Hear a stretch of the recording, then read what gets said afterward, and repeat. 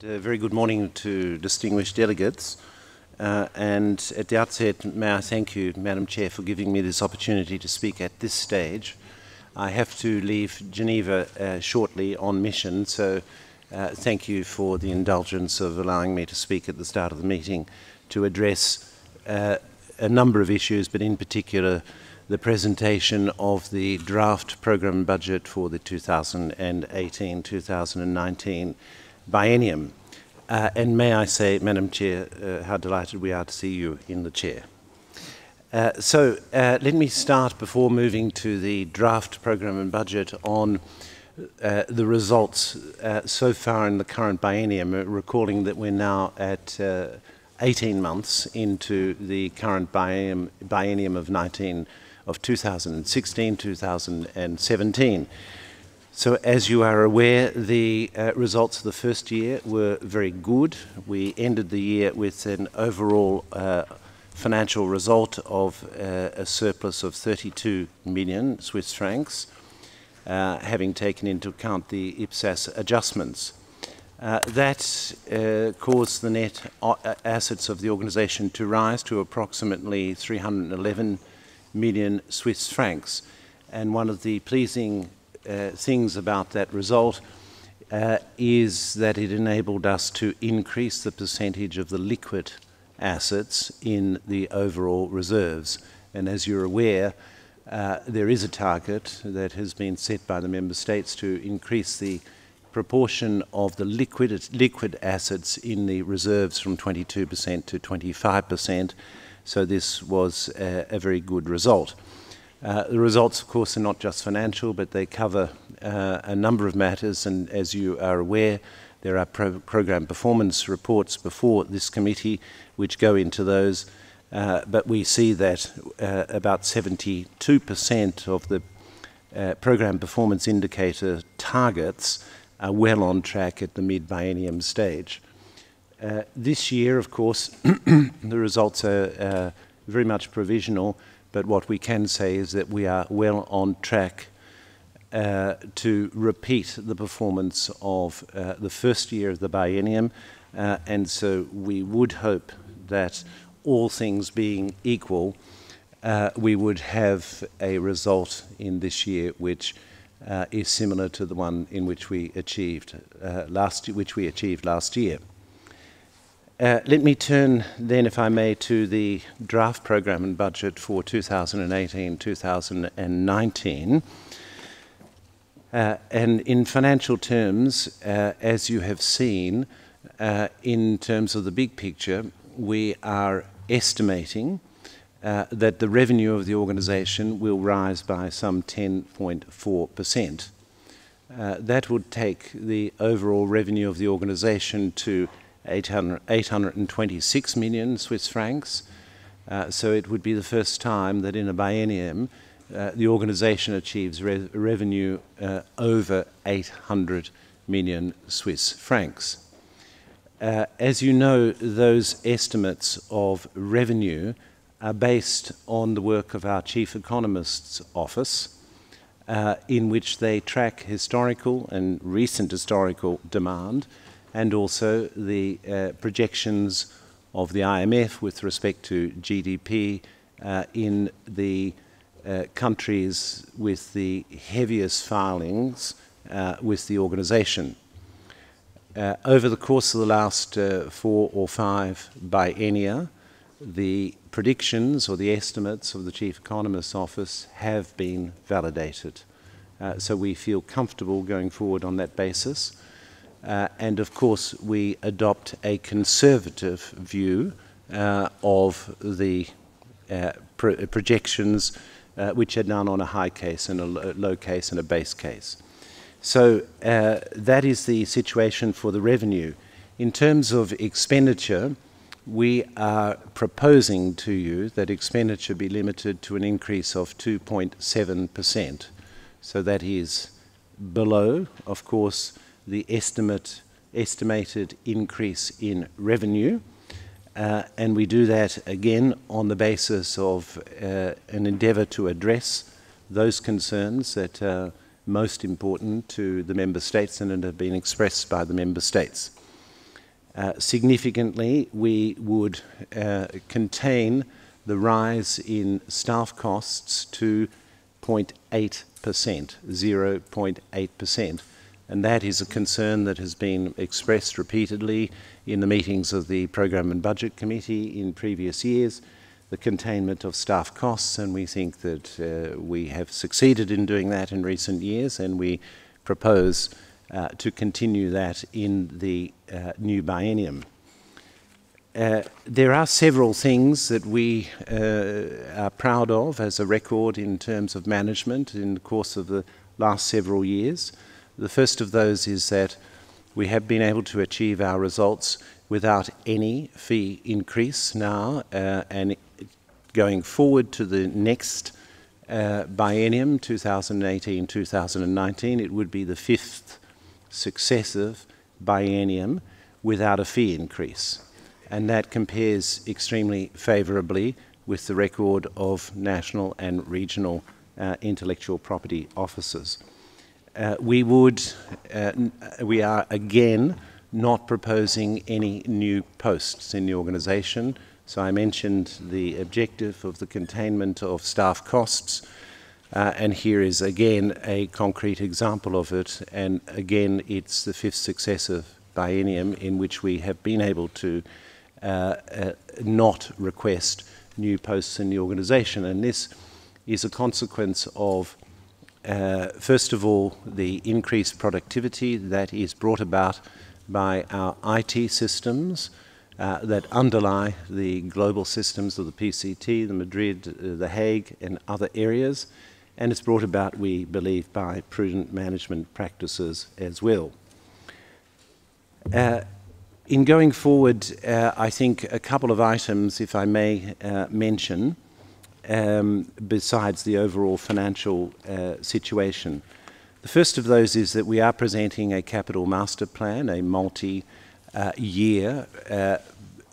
projection of the capital costs that the organisation will incur in the coming period of 10 years, but of course it's limited to a specific request for the next biennium of 2018-2019. The main areas covered by what we believe to be the coming capital expenditure requirements are safety and security, first of all, both physical security and safety and cyber security. So these are items in which we believe additional investment is required. We have been undertaking that additional investment, and it is proposed to continue down that track to ensure the safety, physical safety, first of all, of the staff and all delegations and all visitors to the organisation, but also the security of our information technology systems, which, as I have already mentioned, underlie the good performance in our global IP systems. The second area is investment in our IT platforms themselves. So we have been able to achieve considerable productivity gains as a consequence of our IT platforms. However, they, as you know, require constant renewal, and at the moment we have quite a large number of projects underway in this area within the Secretariat. So there is the continuing improvement of the EPCT environment, the electronic environment in which the PCT operates. There is a proposed renewal of the IT environment for the Madrid system and for the Hague system as well. We are also exploring the extent to which synergies may be obtained through a single global platform for all of our services, all of our global systems, the PCT, Madrid and the Hague, and that proceeds along lines where we wish to present to users of our systems who commonly use all of our systems as opposed to just one single system, a seamless user experience to the extent that this is possible.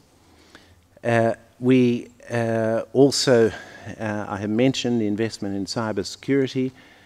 We're also placing emphasis on our IT platforms, which enable us to improve and contribute to sustainable development programs. So I mentioned here our IPAS operating system, intellectual property automation system, which is deployed in over 80 developing countries and transition economies across the world, which is a very popular program, and the demand is extremely high, and it requires, again, continuing investment. I would mention also our technology and information support centres in this regard, another area of investment which has a direct impact on our development program. Perhaps a little footnote, if I may.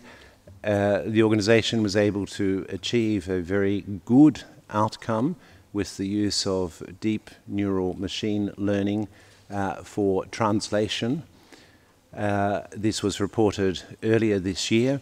It's the first application that we have of artificial intelligence. It has produced extremely good results, compare favourably with all systems, any other available system throughout the world.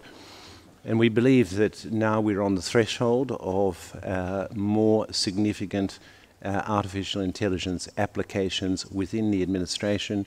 You will see, for example, that we propose exploring the development of a digital tutor in the academy in terms of human capacity building. As you are aware, some 60,000 students undertake our distance learning programs every year, and we feel that the preliminary results in this area obtained elsewhere have been very promising, and we feel this is an area we should explore at this stage as well. Let me go back to away from the IT investments foreseen in the Capital Master Plan and say that the third area, besides safety and security, IT platforms, the third area of major concern for capital expenditure is the maintenance of the life cycle of our buildings in such a way as to avoid large one-off expenditure requirements for renovation. So maintenance of our campus is an important item going forward, which will enable us, we believe, to save significant amounts in the future. Moving away from the Capital Master Plan, if I may, I would like to say a word on our long-term liabilities, of which the most significant is the after-service health insurance item. That has been a subject of discussion in this committee in previous years and earlier in consultations. Let me just say that we have been funding this liability. The funding runs at around about 60% at this stage. It is an item in which we are participating in a system-wide exercise that is being undertaken in the Finance and Budget Network and in the High-Level Committee on Management. Those exercises in those two committees are still in progress. No recommendations or decisions have emerged from those processes and those exercises, but I wish to assure you that we are participating fully, watching this very carefully, and will report the results and proposals for any appropriate action at the requisite time. In terms of, I have two other items. I'm taking some time, and I apologise for that. I have two other items that I should like to cover very briefly, if I may. One is general program items. So on general program items, I'm not going to go into any detail. You'll have the opportunity to meet with each of the program managers and to go into the details. But I would like to say that we have taken care to ensure that the Sustainable Development Goals and the development agenda are guiding principles for the development of the program, and these are reflected in the results framework that is before you. I would also signal that, of course, the Member States have been discussing the question of the identification of external officers, one for the current biennium and up to 3 for the next biennium. We're aware that, as reported to us at this stage, no agreement has been reached. From a budgetary point of view, of course, this is relatively straightforward. We have made provision for the 4 officers from a budgetary point of view. It's a question now of the Member States identifying which are the 4 officers with which you would like to go forward. My last point then would be to mention the decision, recent decision of the International Civil Service Commission to adjust the post multiplier for Geneva downwards by some 7.7%. This, as many of you are aware, has been the subject of widespread discussion, particularly in Geneva, which is the duty station affected by that particular decision. As you are aware, the Geneva-based agencies have undertaken a collective exercise of due diligence with respect to the decision of the ICSC in assessing the question of the application of that decision. That exercise of due diligence is something that is mandated, in our understanding, by the jurisprudence of the ILO Tribunal, that counsels that executive heads should not blindly apply the decisions of the ICSC, but have a duty of due diligence to ensure that the decision is taken upon correct grounds. As I said, a collective exercise has been undertaken by all of the agencies, and a submission has been made by all of the Geneva-based agencies to the ICSC, which meets in Vienna next week, if I'm not mistaken, this week, and we'll be considering this item most likely on Thursday and Friday. Now, the collective review that has been undertaken has revealed what we believe to be a number of significant flaws in both the methodology and the application of the methodology, as well as data collection which underlay the ICSC decision.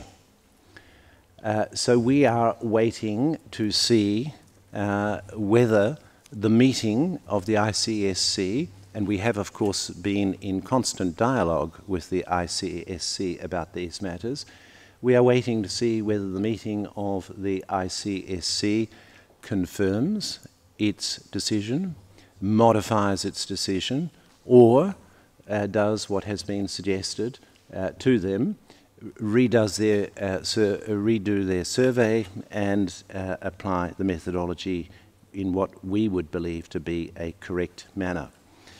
Now, some of you are asking what the impact of the decision that will be made by the ICSC would be.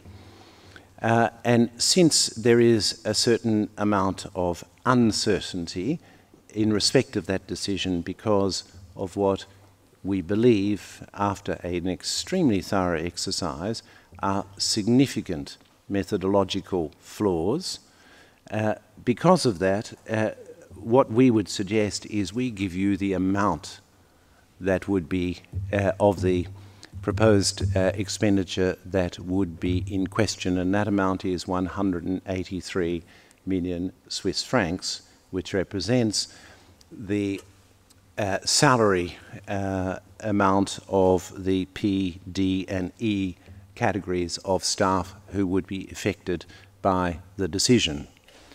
Thereafter, you can apply simply 7.7% to that 183, or you can apply 5% or 10% or 2%, as you might see, and you will have the result of what the impact of the decision or any modification of that decision would be.